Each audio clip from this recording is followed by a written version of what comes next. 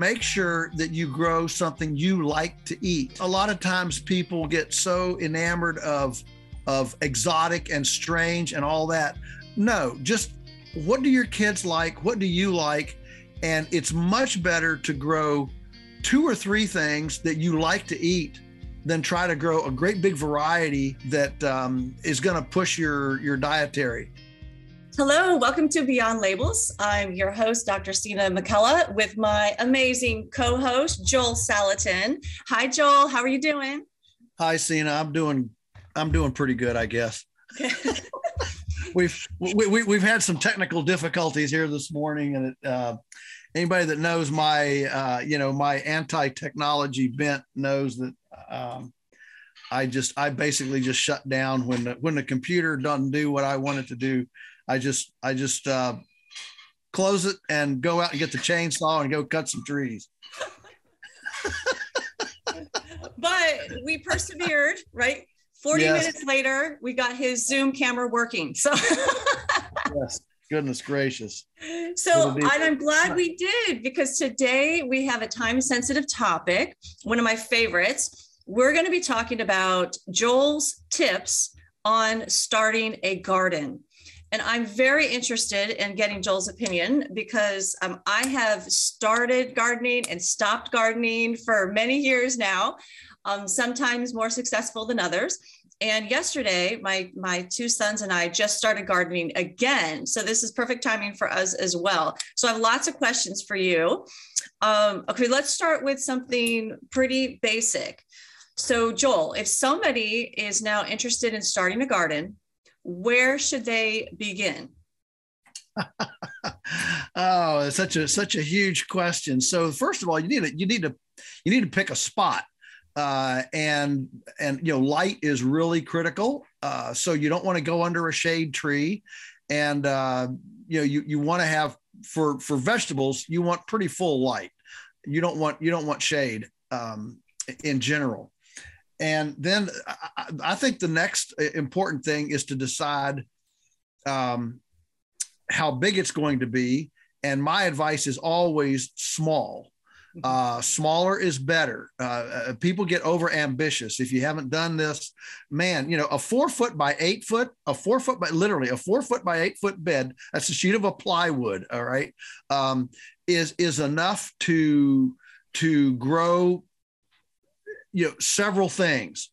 And so I encourage you to start small. The next thing is just kind of design, layout, that sort of thing. I'm a big believer in beds rather than just, take a spot and start spading it up. All right. A big believer in beds. One of the reasons is because it's so child friendly. You need for your children to know this is garden, this is not garden. Here's where you can walk, here's where you can't walk. And so, you can, if you're just starting it right now, I mean, obviously you can get a spade and spade some things up. But, if you have another great way is to just lay down some cardboard. I mean, okay, so you've got your yard, identify where this is going to be, get some border planks or something to get you a little bit of elevation there, even if it's just 6 or 7 inches, but a clear border so that's clearly defined, so the kids know that they don't walk in there, and then just lay on sheets of cardboard. That'll kill the grass, kill the weeds, and kill everything else, and but it'll eventually rot, and then you'll have your place ready, and then mulch is critical. So you can on that cardboard, obviously you want to put some compost and some dirt, and you can't just put compost. Compost is by itself is too rich, so you need dirt and compost, and so put that on the cardboard. It doesn't have to be real thick. 6 or 7 inches deep is fine. And then the main thing on top of that is you want mulch, and mulch can be wood chips. It can be um, old, a straw, leaves work extremely well. And I mean, you can get something from the garden store, but I prefer to be a scrounger, and you can, scrounge up some stuff. Obviously, this is more difficult if you haven't thought about this before. The time to start thinking about the garden is in the fall, so that you can do this kind of prep work, and then this time of year you just plant. If you're trying to prepare, it gets a little bit dicey. But I've made garden beds over the years, just literally laying down, a cardboard on sod, your lawn, putting on a bunch of mulch. The recipe is let sit for 1 year, and in 1 year hence, it's going to be this earthworm rich. Let them do the tilling. I'm 40 years ago, if you'd asked this question, I would say, well, you get your garden tiller and you go out there, you rent a Toro garden tiller and you till this thing up. And I'm not a fan of that anymore. I'm much more gentle. Now, if you want to get a tined spade, again, a 4x8 is not too much, that you can go out there with a tined spade and you can kind of rip up the sod, and you can have a nice bed. Just get that sod out of there. But again, as soon as you plant, get that mulch on there. Yeah, that's great. I mean, such quick tips. I love that. Well organized. And this really resonates with me. I started my garden years ago with doing the rows, right? I had mounds, and then I even put little pebbles in between the walkways. And just like you cautioned, I started big, like really big. I thought bigger's better. I'm going to start growing 80% of all of our food, right? Totally gung-ho. And ended up just fizzling out. It was just too much with having a young child. And that's when I was getting sick too at the time. And one time my girlfriend came over and she saw my garden. She's an avid gardener.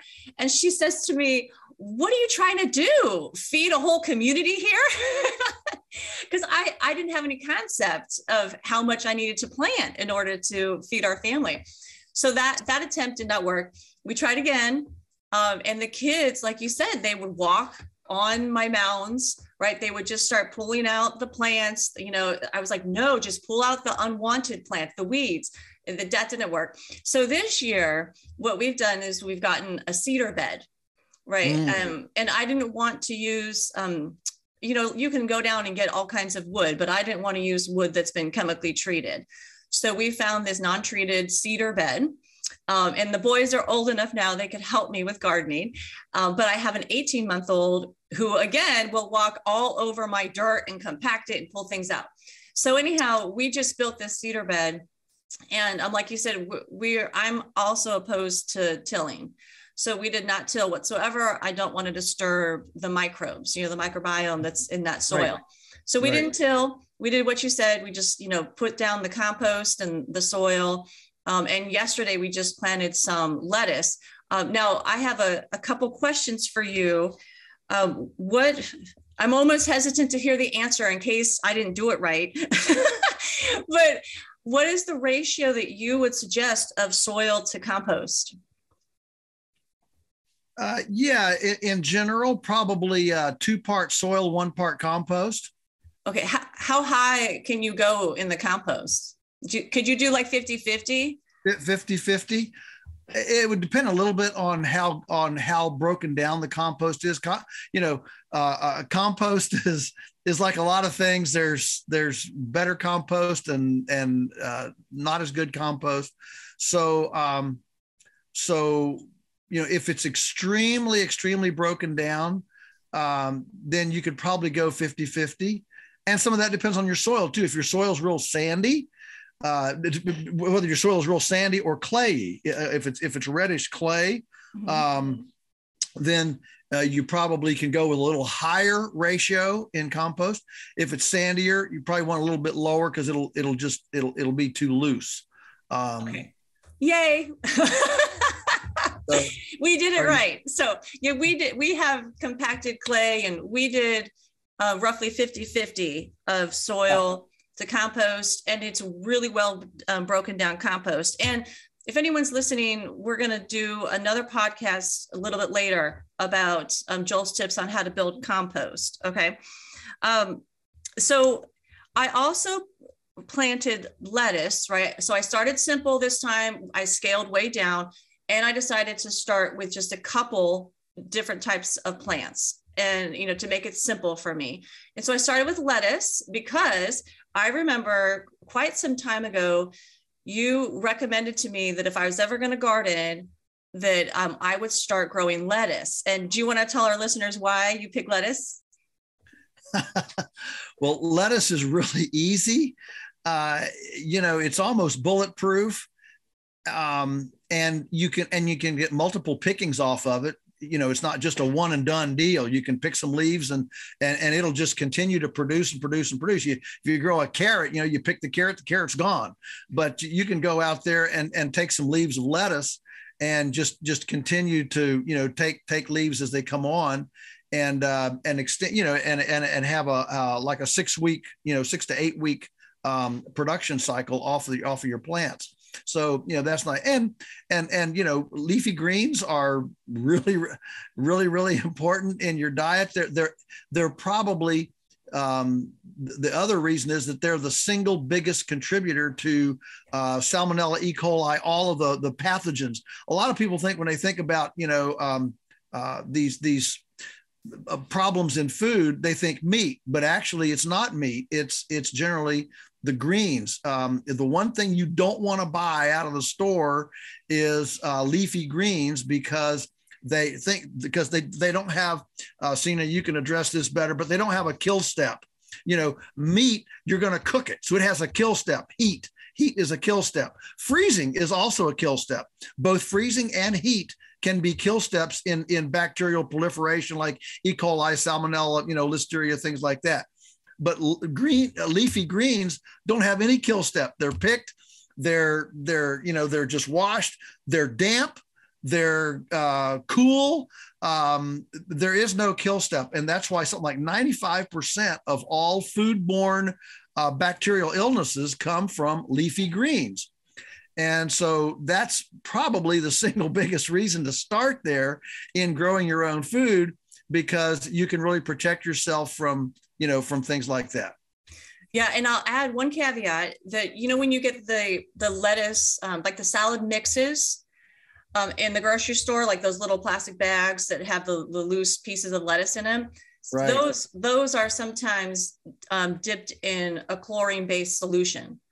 But the loose, but like if you're getting a head of lettuce, I think that's what you're referring to. Those are not sterilized, right? Unlike those packages that are often sterilized. Right. Yeah. Oh yeah. Yeah. The chlorine baths in like things like mescaline mix, and those leafy green cocktails.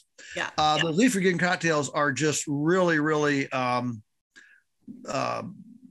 whatever, they're almost fumigated, you know, because the industry knows that's the most vulnerable part of any food system. The other thing is to be very aware of your temperature. Now, Sina, you live in Richmond. You're about 2 or 3 weeks ahead of us, warmer than us here out in the hinterlands of the mountains in Virginia. And so you have a little earlier season. So we don't have any plants in the garden yet, but we have plants in hoop houses. So you can extend your season with either cloches. So, you know, if you're in a cold area, you can really, I mean, obviously the old tried and true is the cold frame, a true cold frame that uses, you know, compost and soil and actual glass, and it's earth sheltered. So you dig down a couple feet and then it's only sticking up a bit. So you get earth heat underneath there. And then you get this glass top, and you can actually grow things, you know, unless you get down to zero, you can grow things, almost cool things. So, you know, the potted, the bedding plant people, the starts people.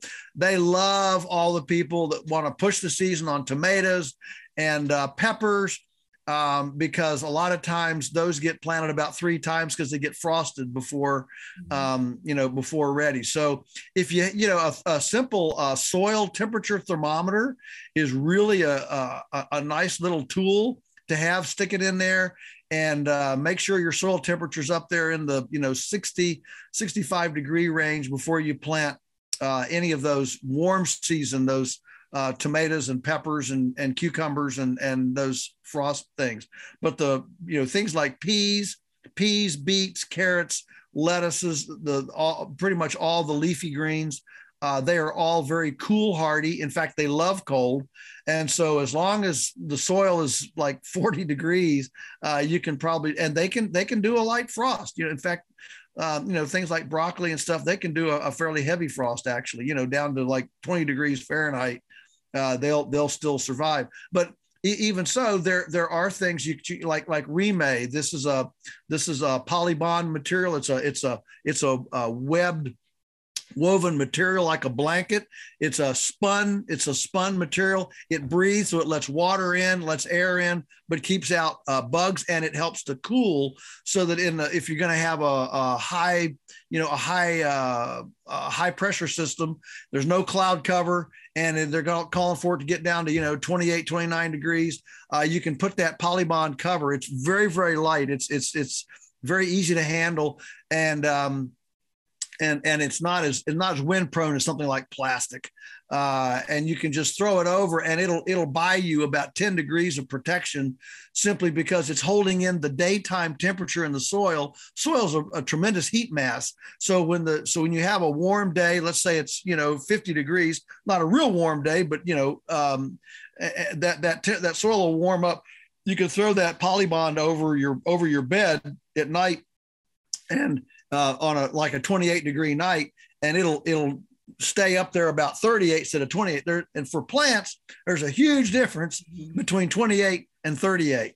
And so, those are the kinds of things one of the fun parts of gardening is just, it forces you joyfully to embrace our our awareness, our awareness of what's going on. We start listening to the weather, and we appreciate a nice rain. The plants love it. And so it really helps you to immerse into this ecological womb, which is, I think is the kind of part of the beginning of common sense. Yeah, no, I completely agree. And I've used that kind of like that blanket that you're talking about. That actually saved our cauliflower one year. And we had like these they were metal, kind of like these half arches, and we'd stick them in the ground, and then we'd lay the blanket over the top of it. And it saved our crop from an unexpected cold front that came in. So those can really be a lifesaver. Yeah, well, it also can save you from a lot of bugs, Yes. and especially things like cauliflower is real susceptible to bugs, as is things like cabbage. Cabbage is very cool hardy, but it's very, very bug prone, and so that polybond can really protect your crop. In fact, Elliot Coleman, who is the guru of organic gardening in America. And I highly recommend his books to anybody that's thinking about a garden, the New Organic Grower and, the Four Seasons Harvest. I mean, he is the guy. And he says he doesn't even think about growing squash without polybond. What he does is he plants, and then he puts that over, and the plants you got to put it on loose, and the plants just kind of keep pushing it up and pushing it up. They grow fine. And then as soon as he sees a blossom, he takes it off so that the bees can pollinate. But by that time, the plant is strong enough that it's not susceptible to squash bugs. Squash bugs attack squash plants young. You don't see it. You don't see the damage until about the time you get blossoms. That's when you start seeing the damage. But those little larvae have entered those stems when they're very, very tender and young. So Anyway, yeah, these materials we are blessed today with some really, really cool high tech materials that make gardening, much easier than it was, a long time ago. Sina, how high are your beds? You got these cedar, you got some sort of cedar planks or cedar poles or something. How high are they? So mine is about 10 inches all around. Okay. And it has a little like ledge around the top of it too, so that right. I could sit on it, so try to sit while I'm picking, pulling out the weeds and whatnot, because that's one thing that's deterred me in the past was, my low back would start hurting from spending all this time pulling out weeds. So mine has a little ledge around it so I can kind of sit down as I'm trying to pull the weeds. Yeah. So I really encourage higher beds. I mean, something 24 to 30 inches even. Oh. Yeah, I really encourage for a number of reasons. One is it gets it away from groundhogs and rabbits. They can't jump up there and get up there. And for the very reason you described, your lower back to actually get you something up here more like table height. Now, so what do you got a bed like that? My goodness, what are you going to fill it with? And so if you're familiar with the Austrian German principle of Hugel culture, Hugul, let me write it down here. So like Hugulkultur. Okay. It's a German word, Hugel culture. And, what it is, there they don't actually use it in beds. They use it to make windrows. So you take just junk wood. Think about like firewood that got old, and it's half rotten, or some logs or whatever, just any kind of wood residue, branches, yard waste. Okay. And you simply pile that, and that becomes the bulk of your thing. And then you fill in with your soil and dirt, just very, very light on top, not a lot. And that way you can very cheaply, what I'm getting at is if you have a bed that's 30 inches deep, and you try to fill that, you're going to bankrupt yourself trying to actually, bring in material to fill that. And so by filling it with just junk old scrap wood, I mean, just anything, as long you don't want to chemicals. I mean, even old pallets, that you just bust up, as long as they're not, painted and pressure treated. But just dump a bunch of wood waste in there. Let that be the bulk of your material, and then you just skiff your top like you would any little bed with some soil and some compost on top. That gets you up there, in the 30-inch range. Now you're basically working on a table, and it's real great, ergonomically for your, it just is real good. I've seen people actually take plastic drums, 55-gallon drums, and just cut them in half and put them on legs and just make a garden out of plastic drums cut in half, filled with soil and compost, and a couple, about 3 inches of gravel in the bottom with a couple little drain holes, and it's amazing. I've been in a lot of situations, we've done a lot of different kinds of gardens, and there's just really something magical about getting that elevation higher, where you're actually working conducive to your back and your body. But the problem is, what are you going to fill it with? That's always the problem. And so this junk wood, and what happens is this junk wood, as it decomposes, and it's going to decompose very, very slowly. But what it does is it creates a lot of fungus, and the fungal bacteria feeds the mycorrhizia in the root structure. And so your vegetables, their roots actually come down and they actually entwine into this old wood residue. And you have all those hyphae and those filaments running through the fungus, and it actually is extremely, beneficial for your garden plants. I love that idea. So, and I've seen people do the plastic barrels, but I'm opposed to growing in plastic, so I wouldn't do that one. But I love this idea of this raised bed, with the logs and the branches, because I've put logs and branches down in other beds that I've created, and it really enriched the soil and my crop yields. So I love that concept. The financial hurdle is going to be all the cedar boards to get them up there. Yeah. You know what I mean? But like you said, right, if I plan ahead next time, right, you can prepare financially for that, because that's so much more enticing than having to bend over. Now, in the time remaining, I have another question for you. So sourcing your seeds. I wanted to get your opinion. I'm a big supporter of buying heirloom seeds that have also been grown organically. Like, they don't have to be certified USDA organic, but just grown organically or regeneratively. So those are the two main things that I look for buying seeds. But what do you say? Yeah, absolutely. I couldn't agree more. There are numerous seed companies. Seed Saver, Seed Exchanges, Southern Exposure Seed Exchange, Johnny's Selected Seeds. There are numerous. Shumway's has a big. Few things make you think spring like February when the seed catalogs arrive. So there are a few more enjoyable things to do on a wintry February day than look at your seed catalogs and start dreaming about summer. So my kids, you know how like toy catalogs come in the mail still, right. Like Lego catalogs?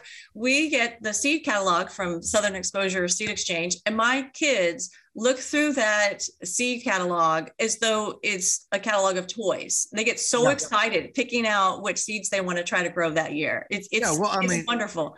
It is, and all the colors and shapes and descriptions. It's just a wonderful thing. So be careful about where you get your seeds, and patronize the companies that are trying to do the right thing. Yeah.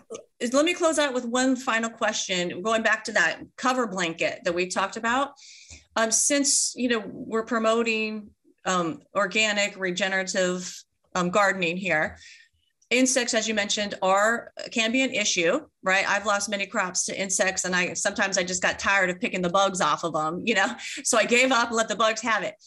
Is how you said Coleman uses that blanket over his squash. Can I use that blanket kind of as a preventative for bugs over any crop that I'm growing? Like, could that just be part of my early preventative protocol that I use? Yes, absolutely. It's so light that it actually the plant, the vegetables will actually push it up. You can just leave it on there and they'll just push it up. And one thing, the one thing I want to say to folks as a tip is to make sure that you grow something you like to eat. A lot of times people get so enamored of exotic and strange and all that. No, just what do your kids like? What do you like?